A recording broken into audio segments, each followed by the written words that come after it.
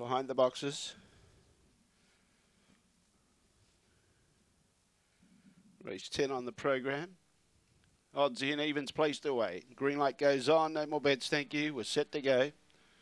Ready now. Set. Away. Beginning well out wide, Seabrook Noisy, but then going up the track was OK Ollie and blocked it, and Calora Posey was able to push through, but went very wide and bumped with Seabrook Noisy, but still has the lead, Calora Posey.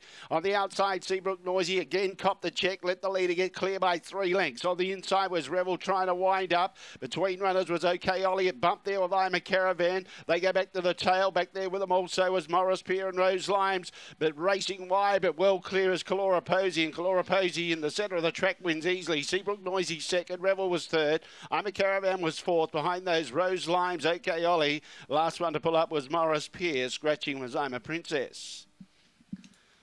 Calora Posey too good. Had enough room to shift up and get into its comfort zone, racing wide.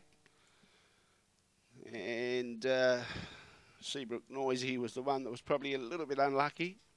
Was blocked by OK Ollie pushing through to get across, and then copped the bump. But in the end, Calora Posey was just a little bit too good. It's 1-8-2-6, 1-8-2 and 6.